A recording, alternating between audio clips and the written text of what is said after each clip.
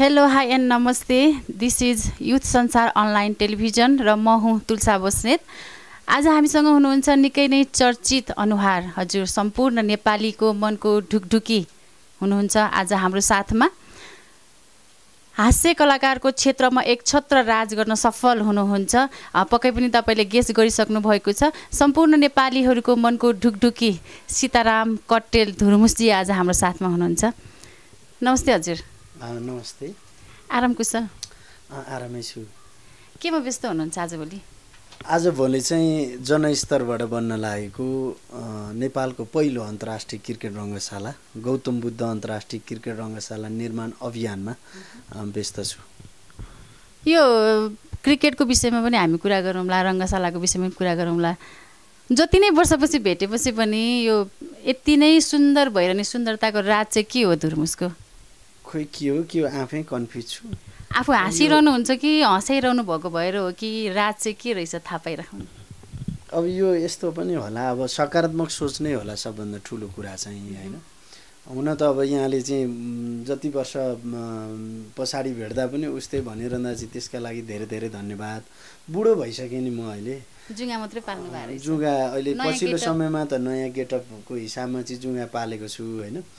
त्योभन्दा अगाडि जुङ्गा काट्थेँ, तर अब शारीरिक हिसाबमा त अब पहिला र अहिले त बिल्कुलै फरकै हुन्छ नि। तर तपाईँले मलाई सुन्दर देख्नु भएकोमा चाहिँ धेरै धेरै धन्यवाद। होइन, सुन्दर हुनुहुन्छ वास्तवमै। Thank you so much. यो जुङ्गा पाल्नुको राज चाहिँ के हो? अलिकति रङ्गशालामा मान्छेले विश्वास बढोस् भनेर हो कि त व्यक्तिगत? त्यस्तो होइन। अब पहिला पनि म बस्ती बनाउँदाखेरि जुङ्गादारी दुइटै पालिरहेको अवस्थामा हुन्थेँ होइन। एक त भ्याइँदैन पनि थियो। अब गाउँमा चाहिँ कता दारी काट्न जाने, कता चाहिँ जुङ्गा काट्ने भन्ने यस्तो पनि हुन्थ्यो। काममा फोकस हुन्थ्यो। अब अहिले पछिल्लो अवस्थामा चाहिँ अब मेरो फेरि त्यति धेरै झ्याम्मै त्यो पत्लियाको जङ्गल जस्तो आउने चाहिँ होइन होइन। अब कतिसम्म चाहिँ आउँदो रहेछ हेरौँ न भनेर च्यालेन्ज दिइरहेको छु जुङ्गालाई चाहिँ होइन। नयाँ गेटअप जस्तो पनि देखिँदो रहेछ। अलि आफूलाई अप्ठ्यारो पनि भइरहेको महसुस पनि हुँदो रहेछ। ठिकै छ। रङ्गशालातिर जाऊँ न। पछिल्लो अपडेट के भइरहेछ रङ्गशालामा? हिजो मात्रै फर्किनु भयो होइन? हजुर, हिजो मात्रै फर्केको। पछिल्लो अपडेट चाहिँ अब स्थगित थियो। गत जेठ 15 गते चाहिँ एउटा अकल्पनीय घटना घट्यो। घटना घटिसकेपछि हामीले चाहिँ त्यहाँको वातावरण सहज नभएको महसुस गरिसकेपछि परियोजनालाई स्थगित गरेका थियौँ। केही समय अगाडि चाहिँ हामीले त्यो परियोजनालाई चाहिँ विज्ञप्ति जारी गरेर चाहिँ काममा फर्केको घोषणा पनि गरेका थियौँ।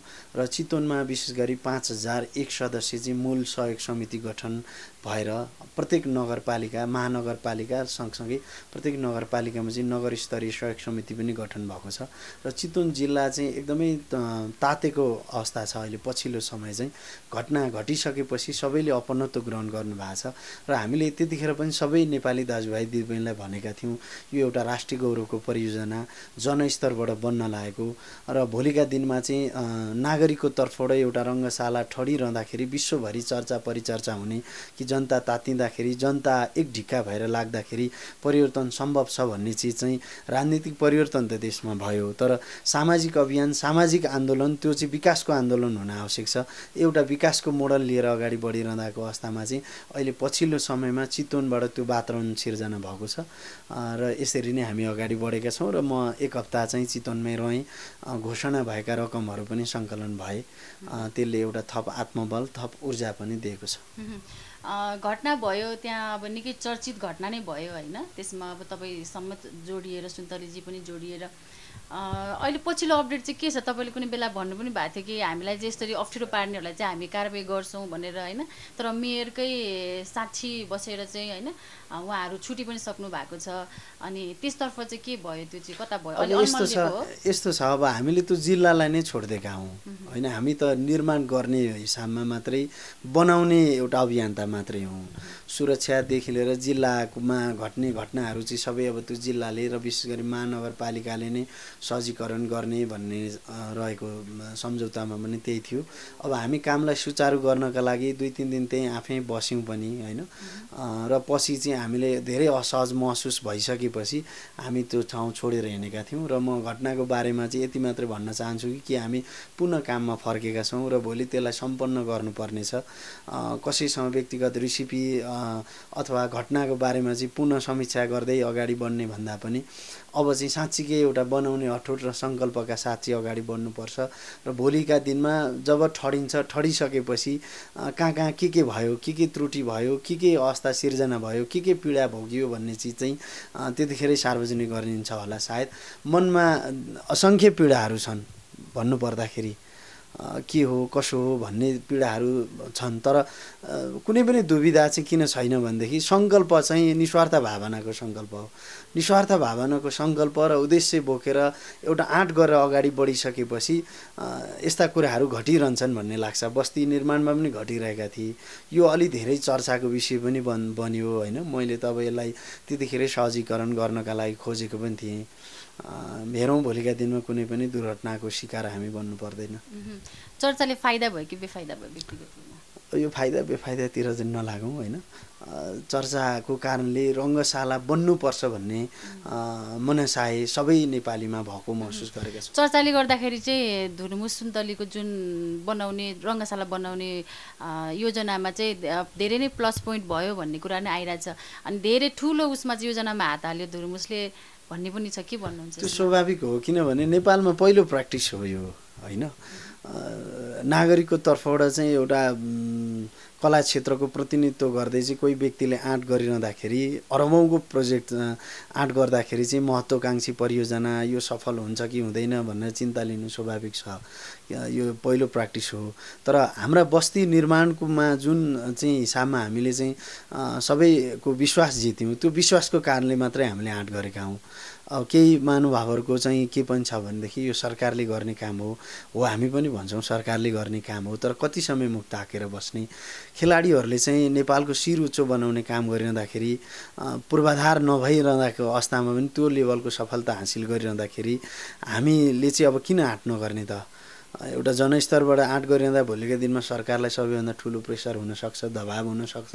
अब त जनता तातिए, अब डर त छैन नि त कुनै पनि विषयको। कोही कसैलाई पनि अहिले त पछिल्लो अपडेट हेरिरहँदाखेरि हामीले कसैलाई चाहिँ एउटा सन्देश दिनका लागि मात्रै यो आँट गरिरहेका हौँ र झट्ट सुन्दा 3 अर्ब भन्दा धेरै ठुलो लाग्छ। तर यसका पनि विभिन्न प्रक्रिया विभिन्न चरण छन्। अहिले प्रारम्भिक चरण हो। एकैचोटि खातामा 3 अर्ब आएर चाहिँ परियोजना बन्ने होइन, क्रमैसँग बन्ने हो। 100को अनुपात जसरी आउँछ हामी संरचना त्यसरी उठाउँदै जान्छौँ। रकम चाहिँ कलेक्सन कसरी भइरहेछ? सङ्कलन चाहिँ रकम चाहिँ अब विभिन्न समितिहरू गठन भएका छन् र म यहाँलाई अनुरोध पनि गर्न चाहन्छु कि यो सबैको परियोजना हो, यसलाई अपनत्व ग्रहण गरिदिनुहोस्। जस्तो जिल्लामा चितवन जिल्लामा 5001 सदस्य सहयोग समिति मूल सहयोग समिति गठन भएको छ। विभिन्न नगरपालिकामा कहीँ चाहिँ 46 सदस्य, कहीँ 85 सदस्य, कहीँ 121 सदस्य सहयोग समिति गठन भएको छ। यो त चितवन जिल्लाको मात्रै सवाल रह्यो। अन्य जिल्लाहरूमा पनि क्रमैसँग चाहिँ कहीँ वडाध्यक्षज्यूको चाहिँ नेतृत्वमा, कहीँ क्लबको चाहिँ अध्यक्षको नेतृत्वमा, केही सामाजिक संस्थाको नेतृत्वमा चाहिँ सहयोग समितिहरू गठन भएको छन् र विभिन्न सहयोग समिति गठन गरेर चाहिँ एकमुष्ट रकम सहयोग गर्न पनि सकिन्छ। इन्डिभिजुअल हिसाबमा पनि सहयोग गर्न सकिन्छ। यहाँ पनि अब कयौँ महानुभावहरूले आफ्नो जन्मदिनको अवसरमा, एनिभर्सरीको अवसरमा र केही फजुल खर्च कटाएर पनि, बच्चाबच्चीको टिफिन खर्च कटाएर पनि यो अभियानलाई सहयोग गरिरहनु भएको छ। र म के अनुरोध गर्न चाहन्छु भनेदेखि कसैले पनि कन्फ्युजनमा नबसिकन यो चाहिँ एउटा स्वतन्त्र नागरिकको अभियानको हिसाबमा चाहिँ यहाँहरूले बुझिदिनु भयो भनेदेखि भोलिका दिनमा यहाँहरूकै नाम उच्च हुने हो। किनभने रङ्गशालामा यो डिजिटल सिस्टमको रङ्गशाला हो। सम्पूर्ण डिस्प्लेमा मार्फत आफ्नो नामावलीहरू त्यहाँ सार्वजनिक भइरहेको हुन्छ र सानोभन्दा सानो रकम पनि सहयोग गर्ने व्यक्तिहरूको नाम त्यहाँ रहिरहँदाखेरि भोलि रङ्गशाला भ्रमणमा जाँदा अथवा त्यहाँ प्रतियोगिताहरू भइरहेको बेलामा गेम हेर्न जाँदाखेरि आफ्नो नाम त्यहाँ देख्दाखेरि साँच्चीकै सबभन्दा ठुलो कुरो आत्मसन्तुष्टि मिल्नेछ, आनन्दको अनुभूति दिलाउनेछ। कला क्षेत्रको मान्छे त्यसमा पनि कमेडियन होइन, सोसल सर्भिस गर्छु भनेर चाहिँ सामाजिक कामतिर चाहिँ कहाँबाट ध्यान आयो? कसले क्लिक गर्यो? विशेष गरी चाहिँ नेपाल सरकारले हामीलाई सरसफाइ दूत नियुक्त गरिसकेपछि त्यो जुन सम्मान छ त्यसलाई चाहिँ हामीले अत्यन्तै सकारात्मक ढङ्गले चाहिँ त्यो जिम्मेवारीलाई चाहिँ पुरा गर्नुपर्छ भन्ने उद्देश्य राख्यौँ। त्यही अनुरूप चाहिँ हामी श्रीमान श्रीमती सरसफाइ अभियान सञ्चालन गरिरहेका थियौँ। जब देशमा भूकम्प गयो त्यतिखेर हामी अमेरिकामा थियौँ। यो कुरा हामीले धेरै भनिरहेकै विषय नै भयो र अमेरिकाबाट चाहिँ नेपाल फर्केपछि त्यो पीडा देख्दा र त्यो भूकम्पले धेरै ठुलो पाठ सिकाएको अनुभूति हामीले गऱ्यौँ। विनाश त भयो तर विनाश सँगसँगै विकासको मूल फुटाउने धेरै ठुलो अवसर पनि दिएको हो जस्तो लाग्छ। हाम्रो देश प्राकृतिक हिसाबमा अत्यन्त सुन्दर धनी देश र बन्ने संरचना पनि अत्यन्त सुन्दर बन्नुपर्छ र भौगोलिक हिसाबमा भन्नुपर्दाखेरि एकीकृत बस्ती विकासको मोडालिटीमा चाहिँ विकासको प्रक्रियालाई अगाडि बढाउनुपर्छ भन्ने दिमागमा आयो। त्यो सोच आयो जुन यथार्थ पनि हो र त्यही अनुरूप चाहिँ हामी एकीकृत बस्ती विकासको मोडालिटी अन्तर्गत चाहिँ भूकम्प पीडितका घरहरू निर्माण गर्ने हिसाबमा अगाडि बढ्यौँ। यसरी चाहिँ हामी चाहिँ सामाजिक काममा जोडिँदै गयौँ। सरकारले सरसफाइ दूत बनाइसकेपछि एउटा खुलेरै अगाडि बढ्ने एउटा आधार पनि बन्यो। त्योदेखि बाहेक चाहिँ पहिला पनि अब धेरै सामाजिक कामहरूमा पनि अगाडि बढ्नका लागि चाहिँ एउटा इच्छा हुँदाहुँदै पनि पछि भूकम्पले चाहिँ त्यो एउटा अवसर पनि दियो जस्तो लाग्छ। अब अलिकति थोरै ट्र्याक चेन्ज गरौँ होइन। कमेडी कलाकारसँग छु, कमेडी थोरै गर्नु पऱ्यो है। भोलि बिहान उठ्दाखेरि चाहिँ अब तपाईँ चाहिँ मेयर रेणु दाहाल हुनुभएछ अरे, के गर्नुहुन्छ त्यो अवस्थामा? असम्भव चिजलाई कसरी व्यक्त गर्ने र कमेडी पारामै भन्दिनँ होइन, असम्भवै हो होइन, सम्भव भयो अरे, सम्भव भइदियो अरे कमेडीमा। कुरो हो तपाईँले प्रश्न त सोध्नुभयो, तर हुनै नसक्ने कुरालाई मैले कसरी चाहिँ एन्सर दिने भन्ने पनि लाग्छ। हुनै सक्दैन थियो होइन, भइदियो भने नि भइदियो भने त चमत्कारै भइहाल्ला नि। त्यसपछि तपाईँको गर्ने कामहरू चाहिँ के हुन्छन्? केही पनि हुँदैनन्। त्यो हुँदैन त के हुन्छन् भनेर जवाब दिन र होइन, त्यस्तो हो। अब तपाईँको भावी योजना के छ? कला क्षेत्रमा मुभीहरू आउँदैछ भन्नुहुन्छ, कहिलेतिर छ त? हामी अहिले स्क्रिप्ट निर्माणकै क्रममा छौँ, कलाकार छनौटकै क्रममा छौँ। भित्रमा हामी घोषणा गर्नेछौँ र त्यो चाहिँ 1 वर्षदेखि चाहिँ चलचित्र निर्माण गर्ने भनिरहँदाखेरि अब अहिले पनि फेरि चलचित्रकै कुरा गरियो भनेदेखि चाहिँ जहिले चलचित्रको कुरा गर्छ, बनाउनु चाहिँ कहिले बनाउँदैन भन्ने यस्तो परिस पनि सक्यो होइन। अब भावी योजनाको कुरामा चाहिँ हामी यो रङ्गशालालाई नै कम्प्लिट गर्नुपर्छ, किनभने यो हामीले आँट गरिसकेका छौँ। यो हिजो हाम्रो आँट थियो होला, आज प्रत्येक नेपाली नागरिकको आँट भएको छ। त्यसले गर्दा योलाई चाहिँ जसरी हुन्छ तोकिएको समयमा सम्पन्न गर्ने हिसाबमा चाहिँ हामी मन वचन र कर्मले लागेका छौँ। व्यक्तिगत लाइफ कसरी बित्दैछ? सामाजिक व्यक्तिगत लाइफ चाहिँ त्यति धेरै छैन जस्तो स्थिति बनिरहेछ अहिले। सामाजिक लाइफै को बाटोमा अगाडि छौँ जस्तो लाग्छ। अब यही नै हो, अब कुनै पनि समय चाहिँ खाली नबसिकन चाहिँ काम गरिएको छ। त्यसले गर्दाखेरि चाहिँ हरेक पल हरेक समय चाहिँ सामाजिक काममै व्यस्त भएको कारणले सामाजिक लाइफ नै तीव्र गतिका साथ अगाडि बढेको छ। व्यक्तिगत लाइफ त डामाडोल स्थिति छ। अब घर परिवारलाई टाइम दिन सकेको छैन, बच्चालाई टाइम दिन सकेको छैन, साथीभाइ आफन्त यताउता भेटघाट गर्ने, हाँसखेल रमाइलो गर्ने भन्ने चिज त अब धेरै वर्ष नै भइसक्यो होइन, यस्तो स्थिति छ। अब एकदमै फेमस 2-4 डायलग भनिदिनु न आफ्नो एज अ धुर्मुसको। अब फेमस त के डायलग थियो होला र, थिएको हिट भएको थियो होइन धुर्मुसको, म त मर्छु क्या हो खैके खैके। अब खास के छ भन्दाखेरि अब आफूलाई पनि हाँस उठेर आउँछ भने के भन्ने बिर्सिसक्यो कि जस्तो पनि लाग्छ। खैके खैके म त यो धुर्मुसको भइगयो। त्यस पछाडि अर्को चरित्र मैले निर्वाह गरेको थिएँ, त्यो पनि एकदम रुचाइदिनु भएको थियो, आइते भन्ने होइन। अरे यो झुम्री कहाँ राख्योस् भन्छु म, आ आ आ आ आ आ, यो पनि हिटै भएको थियो। त्यसै गरी अर्को खड्काजी भन्ने, म एकदमै खतरा मान्छे हेर्नुहोस् है, म अन्तर्राष्ट्रिय लेभलको गायक हेर्नुहोस्, मलाई चाहिँ नेपालमा दोस्रो नारायण गोपाल भन्छन्, तर म चाहिँ खालि एकदमै घरमा यति धेरै किचकिच हुन्छ, यति धेरै किचकिच हुन्छ, यो स्वास्नीकै किचकिचले कुन बेला झुन्डेरै मर्छु होला जस्तो लाग्छ मलाई भन्ने यो पनि हिटै भएकै थियो। त्यस पछाडि मुस्कान पासा भन्ने, त्यो चाहिँ अब जतिखेरै हाँसिरहने क्यारेक्टर। कहाँ देशमा यस्तो अभाव छ, मोगी छ, भ्रष्टाचार छ, अशान्ति छ, उकुसमुकुस छ, त्यही पनि मलाई हाँसै उठेर आउँछ भनेको, कति हाँने मोटो हाँसेरै मर्ने भयो। यस्तै धेरै चाहिँ बिर्सिसकेँ, क्षमा प्रार्थी छु। यो क्रिएसन चाहिँ कहाँबाट आउँछ? हरेक क्यारेक्टर चाहिँ आफै निभाउनु पनि हुन्छ होइन, क्रिएसन चाहिँ कहाँबाट आउँछ? कतिखेर चाहिँ यो चाहिँ क्रिएसन गरौँ भन्छ, कसैलाई देखेर कि? क्रिएसन चाहिँ अब दिमागबाटै आउने हो।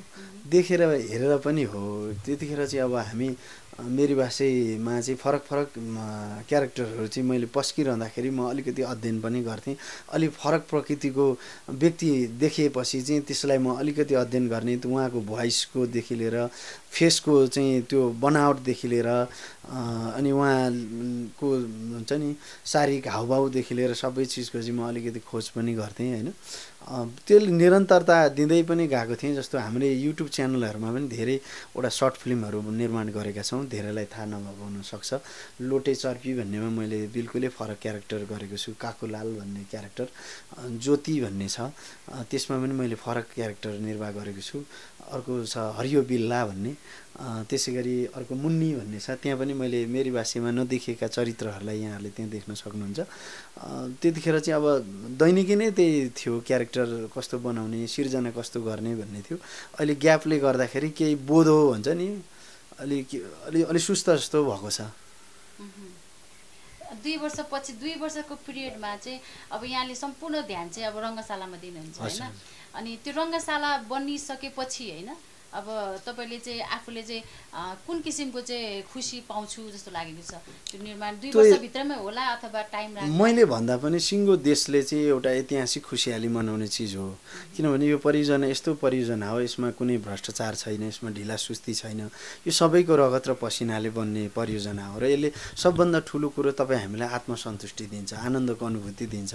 हामीले खोजेको विकास हो। विकास निर्माणको चिजमा चाहिँ जनता एकढिका भयो भनेदेखि चाहिँ यत्रो धेरै ठुलो चाहिँ संरचना बनाउन सक्ने रहेछौँ। विशेष गरी देशको आवश्यकताको विषय चाहिँ 2 वर्षभित्रमा हामीले ठडाइरहँदाखेरि सबैका त्यतिखेर आँखा रसाउने छन् कि सबैजना हामी भावुक हुनेछौँ। यसले चाहिँ यस्तो सन्देश दिन्छ कि भोलिका दिनमा देशका जति पनि विकास निर्माणका चिजहरू छन् सिस्टम परिवर्तन गर्छ जस्तो लाग्छ। विकास निर्माणमा अलपत्र परियोजनाहरू पनि तोकिएको समयमा सम्पन्न हुन्छन्। भ्रष्टाचार नगरिकन, ढिला सुस्ती नगरिकन काम त यसरी गर्नुपर्ने रहेछ है भन्ने एउटा सन्देश दिन्छ। र जो अभियन्ता बनेर हामी चाहिँ यसमा लाग्नेछौँ, सहयोगी महानुभावहरू, उहाँहरूको चाहिँ हृदय त्यतिखेर एकदमै प्रफुल्लित हुन्छ होला जस्तो लाग्छ। जसले विदेशी भूमिमा दुःख गरेर 2-4 पैसा चाहिँ आफ्नो बरु घर भत्केको होला, साउको ऋण काटेर विदेशमा जानुभएको होला, साउको ऋण तिर्न थाँती राखेर चाहिँ रङ्गशाला बन्नुपर्छ भनेर चाहिँ सहयोग गरिरहनु भएको छ। साँच्चीकै हामीभन्दा धेरै खुसी उहाँहरू हुनुहुन्छ होला। सहयोग रकम यदि भने जति जुटेन भने चाहिँ के गर्नुहुन्छ? यस्तो छ, यो सबैको दायित्वको परियोजना हो जस्तो लाग्छ। जति जुट्छ हामी त्यही अनुपातको संरचना बनाउँदै जान्छौँ र संरचना देखिँदै गएपछि सबैको भावना त्यहाँ जोडिन्छ। राज्यको पनि त्यसभित्र दायित्व रहन्छ जस्तो लाग्छ। एउटा नागरिकले चाहिँ आँट गरेर अगाडि बढिरहँदाखेरि र देशकै एउटा प्रपर्टी बनिरहँदाखेरि राज्य टुलुटुलु हेरेर, सरकार टुलुटुलु हेरेर बस्ने अवस्था भोलिका दिनमा आउँछ जस्तो मलाई लाग्दैन। र सरकार पनि बाध्य भएर चाहिँ सहयोगी भूमिका निर्वाह गर्नुपर्छ जस्तो लाग्छ। हुन त अहिले अब स्थानीय सरकारले हामीलाई जग्गा उपलब्ध गराए अनुरूपै हामी चाहिँ कामलाई अगाडि बढाइरहेका छौँ। र म यति मात्रै भन्न चाहन्छु, यो ठडाउने हामीले एउटा सङ्कल्प गऱ्यौँ होला, तर सबैको सङ्कल्प हो। र आजकै दिनबाट चाहिँ म धुर्मु सुन्तली फाउन्डेसन र धुर्मु सुन्तलीलाई चाहिँ बिर्सिदिन पनि अनुरोध गर्न चाहन्छु। यो परियोजनाका लागि एउटा नागरिक भएर चाहिँ सोचिदिनुहोस्, तपाईँ हामीले बनाउने हो भन्ने हिसाबमा चाहिँ लिइदिनुहोस्, धुर्मुसले बनाउने हो भन्ने हिसाबमा चाहिँ भन्दा पनि हामीले बनाउने हो भन्ने हिसाबमा लियो भनेदेखि यहाँले भनेअनुसारको परिस्थिति आउँछ जस्तो लाग्दैन। यहाँलाई अल द बेस्ट, रङ्गशाला राम्रोसँग सक्सेस र सोचे जस्तै होइन। अन्त्यमा आफूले केही भन्न मन लागेको कुराहरू अथवा यो चाहिँ क्वेसन सोध्दै हुन्थ्यो भन्ने केही छ? अन्त्यमा चाहिँ अब एकचोटि हामीले नै सरस्वती हेर्दाखेरि देशका हरेक ठुला घटनाक्रम विशेष गरी विपदले हामीलाई धेरै ठुलो पाठ सिकाएको छ जस्तो लाग्छ। भूकम्प गयो, त्यत्रो जनधनको क्षति भयो होइन, फेरि तराई डुब्यो, हावाहुन्डरी आउँछ, बाढी पहिरो जान्छ। यी हरेक विपदमा चाहिँ हामी एउटा अभियान्तको हिसाबमा खटिरहेका छौँ र हाम्रो अभियान र हाम्रो उद्देश्य लक्ष्य चाहिँ के हो त भन्ने कुरालाई चाहिँ यहाँहरूले चाहिँ पक्कै पनि अध्ययन गर्नुभएको छ। हामी निस्वार्थ भावनाले अगाडि बढेका चाहिँ स्वतन्त्र नागरिक मात्रै हौँ र हरेक चाहिँ परिस्थिति र हरेक घटनाक्रमले चाहिँ तपाईँ हामीलाई धेरै ठुलो पाठ सिकाएको होला जस्तो लाग्छ। त्यसैले के का लागि रिस गर्ने, के का लागि डाहा गर्ने, के का लागि हामी छटपटाउने, तपाईँ हामी यसो कल्पना गरौँ त जस्तो आयो त्यस्तै धरती छोडेर जाने हो, लिएर त हामी केही पनि जाँदैनौँ। त्यसैले मुट्ठी खोलौँ होइन, जतिन्जेल बाँचिन्छ, जतिन्जेल धरतीमा रहन्छ असल कर्म गरौँ। हाम्रो उद्देश्य भनेकै भोलिका दिनमा धेरैभन्दा धेरै अभियन्ता जन्माउने हो, धेरैभन्दा धेरै असल मानिसहरू जन्मिनुपर्छ। पछिल्लो समय हेर्नुहुन्छ भनेदेखि एकदम नकारात्मक दिशातर्फ हाम्रो समाज उन्मुख छ। यसले राम्रो रिजल्ट ल्याउँदैन, अराजकता फैलाउँछ जस्तो लाग्छ। सामाजिक सञ्जाल हेरौँ, कोही न कोही मान्छेलाई सिद्धाउने खेल गरिरहेको, कुनै पनि राम्रा चिजको पछाडि कमेन्ट हामी नराम्रो गरिरहेका छौँ, किन के भनिरहेका छौँ। त्यसैले हामीले चाहिँ के गर्यौँ त, जन्मेर यो अवस्थासम्म पुग्दाखेरि हामीले चाहिँ के गर्यौँ त भन्ने चाहिँ दिन पनि भोलिका दिनमा आउँछ। त्यो दिन, त्यो अवस्थामा चाहिँ समीक्षा गर्दाखेरि जीवनमा मैले समाजका लागि, राष्ट्रका लागि केही पनि गरेको रहेनछु भन्ने महसुस आफूलाई भयो भने आफैलाई असजिलो हुन्छ, होइन, आफैलाई पछुतो हुन्छ। त्यसैले आफूलाई पछुतो हुने काम केही पनि नगरौँ भन्ने एउटा आग्रह हो। र म अन्त्यमा के भन्न चाहन्छु भने घटना घटिसकेपछि रङ्गशाला निर्माण अभियानलाई हामीले चाहिँ सहयोगको अपिल गर्नेलाई आफैलाई अप्ठ्यारो भइरहेको छ, अप्ठ्यारो महसुस भइरहेको छ र हामी विवश पनि छौँ कि यो सम्पन्न गर्नु छ। त्यसैले यति मात्रै भन्न चाहन्छु, यहाँहरूको मन दुखेको छ, सहयोगी मनहरूको मन दुखेको छ, दुखेको मनलाई चाहिँ जोड्दै फेरि एक ढिक्का गर्दै यसलाई अपनत्व ग्रहण गरिदिनुहोस् र अभियन्ता बनिदिनुहोस्, यही आग्रह अनुरोध गर्न चाहन्छु। निकै व्यस्तताको बावजुद पनि यहाँले टाइम दिनुभयो हामीलाई, त्यसको लागि धन्यवाद छ। सहयोगी हातहरू जुटुन्, होइन, तपाईँले जुन योजना गर्नलाई आँट्नु भएको छ त्यो चाहिँ सफल होस्, यहाँलाई अग्रिम शुभकामना पनि छ। यहाँलाई पनि धेरै धेरै धन्यवाद। आज हामीसँग हुनुहुन्थ्यो निकै नै चर्चित हास्य कलाकार सीताराम कट्टेल धुर्मुसजी। आजलाई भने यो संसार अनलाइन टेलिभिजनबाट म तुलसा बस्नेत बिदा हुन्छु। हवस् त, नमस्ते।